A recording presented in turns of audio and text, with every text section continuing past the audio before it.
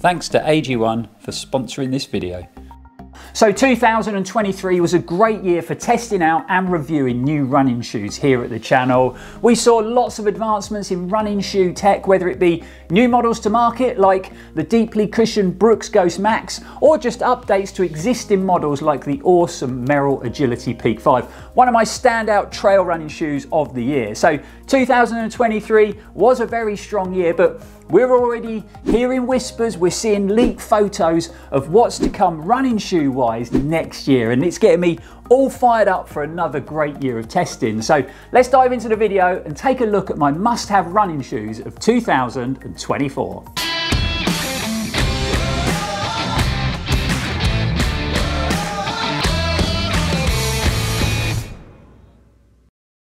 Welcome back, folks, and welcome back to a new year here at the channel. I'm Lloyd Purvis and this is Run4Adventure.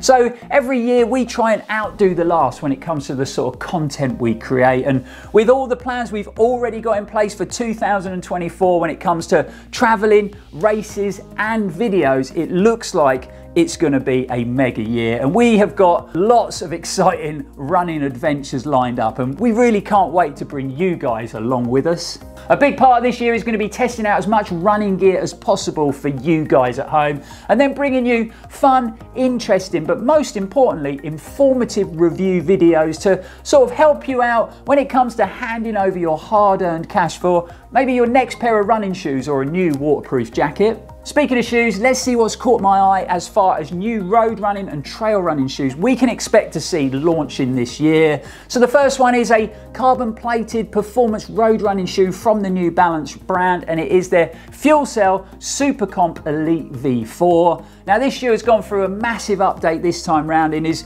pretty much a brand new running shoe from the ground up. So let's take a look at the specs in a bit more detail. The Elite V4 is going to release around about February 2024, and it's going to retail for $250. For our UK audience, it's going to cost around about £230. So again, a pretty pricey running shoe, that's for sure. Weight-wise, it's going to tip the scales at 223 grams or 7.85 ounces in a US 8.5, and it runs off a 4mm drop with a stack height of 40mm on the heel and 36mm under the forefoot. As far as construction goes, the Elite V4 gets a new PIBA midsole with some pretty cool looking angular geometry going on. The upper looks extremely lightweight and breathable. In fact, it's pretty much transparent, and New Balance have used bonded technology to keep the weight down to a bare minimum. We got some overlays wrapping around the midfoot, the lace eyelets and the wrapping around the heel of that upper, just to give the shoe a bit of substance and support. And then if we take a look at the bottom of the shoe, you can see that we've still got New Balance's Energy Arc technology worked in, but we do have a slightly redesigned outsole. So it looks like the carbon plated super shoe craze is going to carry on this year, and I'm actually going to try and race a lot more on the road so I can test out as many of these performance shoes on the channel and give you guys some in-depth reviews. But we are heading back to the trails for the next shoe, and in particular it is Hoka trail running shoes, and looks like the brand's going to have a very busy year, and we are already seeing pictures of some big updates to some of their most iconic and most popular trail shoes, including the Speedgoat with the Speedgoat 6. So this is going to have a lighter midsole construction and a reworked woven upper. So that new, more resilient, lightweight foam in the midsole construction is going to bring the overall weight of the shoe down by 14 grams. So the Speedgoat 6 is going to weigh 278 grams. That new super breathable woven textile upper has actually got a built-in chassis with a dual gusseted tongue. So that should make you feel well hugged around the midfoot, keeping you nice and secure in that upper so you feel well planted and stable when you're running on technical trails. The outsole design looks very similar to the current Speedgoat model, so we've still got that 5mm lug depth with that multi-directional design.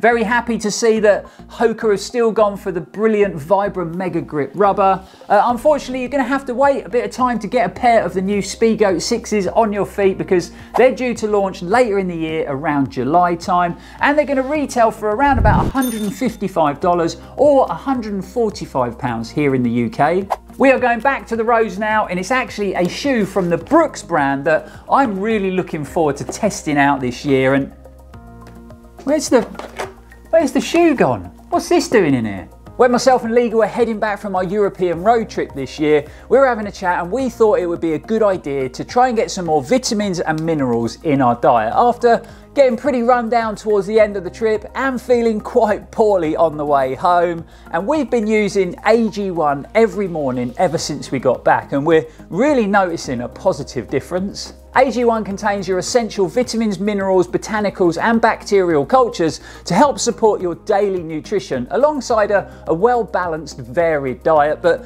this is so much more than a multivitamin or a powdered green drink, because it's actually a foundational nutritional supplement that tastes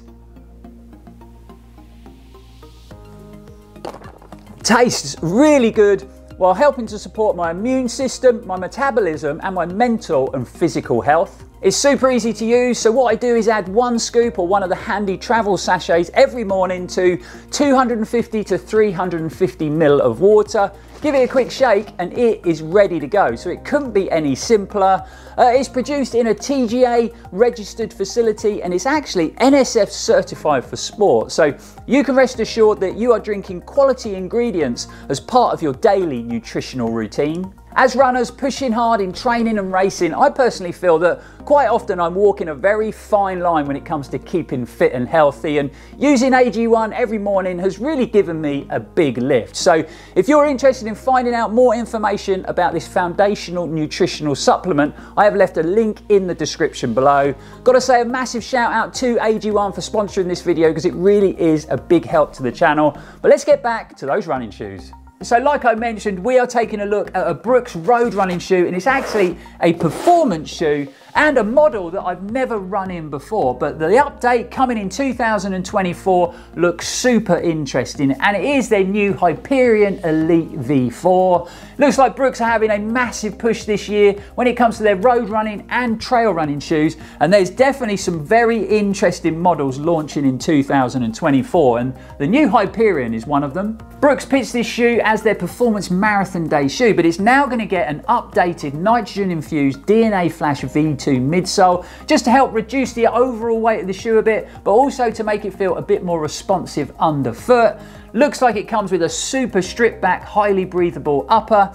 The Brooks claims gives a bit more of a better lockdown around that midfoot, giving you that sort of comfortable no shoe feel. As far as weight goes, it's going to be pretty light, so weighing in at 192 grams or 6.7 ounces in a women's sample size, so around about a UK 6. It's going to be launching February this year, and it's going to retail for $250 or £200 here in the UK. One of my favourite running shoe brands up next, and it is Saucony. And just like all the other brands we're seeing, they have got a lot going on in 2024, but two of the models that really stood out for me, number one is the Triumph 22 road running shoe, because that's going through a massive update, and of course the very exciting Exodus Ultra 3. So let's start off with one of my favourite trail running shoes of all time, the Exodus Ultra. Now a lot of you guys will know I was a massive fan of the original shoe, and it helped me through lots of tough, challenging training and racing miles. And I actually popped them on the other day. We're doing a little bit of filming outside, so I chucked them on, and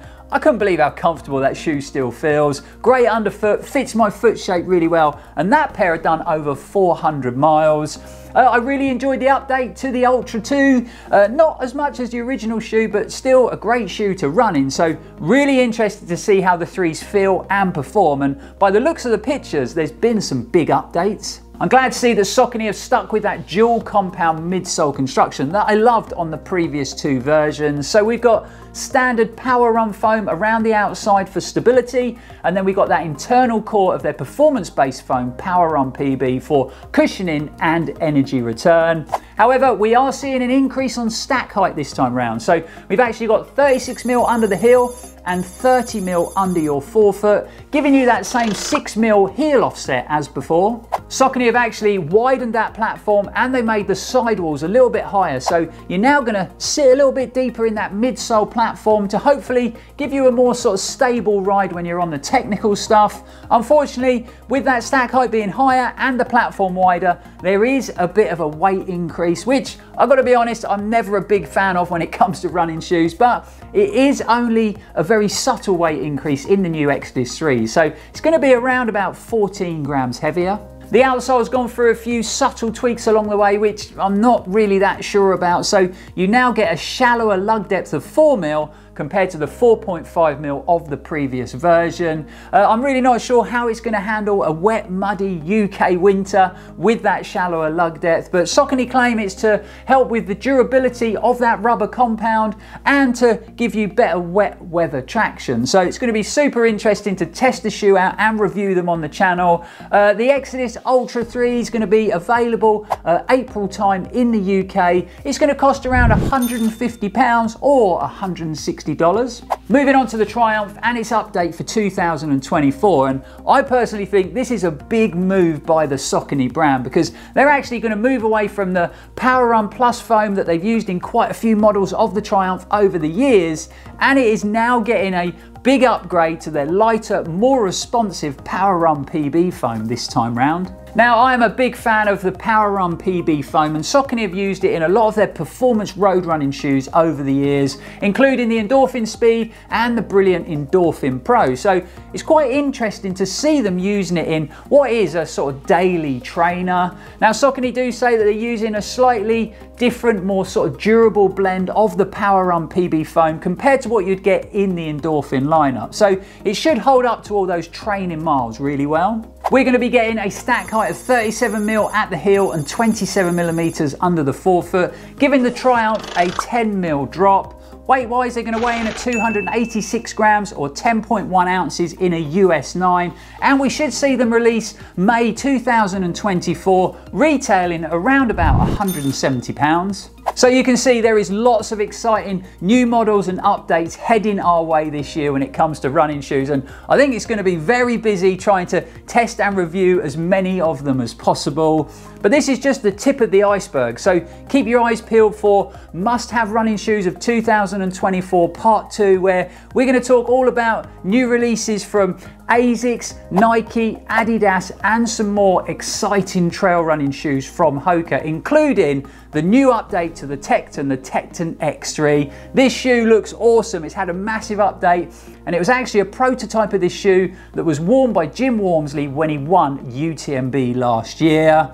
But for now, guys, really hope you enjoyed the video, really hope you found it helpful. If you did, don't forget to like, comment, share, and subscribe if you haven't already. We will be back on the channel very, very soon. And as always, stay safe and keep on running. Happy New Year. So 2023 was a great year for testing out new running shoes here at the channel. We saw lots of advancements, no. Brand new models to market like the deeply cushioned Brooks Ghost Max, or just updates to existing shoes like the awesome Merrell Agility Peak, Agility, yeah, the midsole made out of this jelly-like fluid. So as you're running on uneven ground, it stays nice and stable and gives you lots of underfoot protection. No.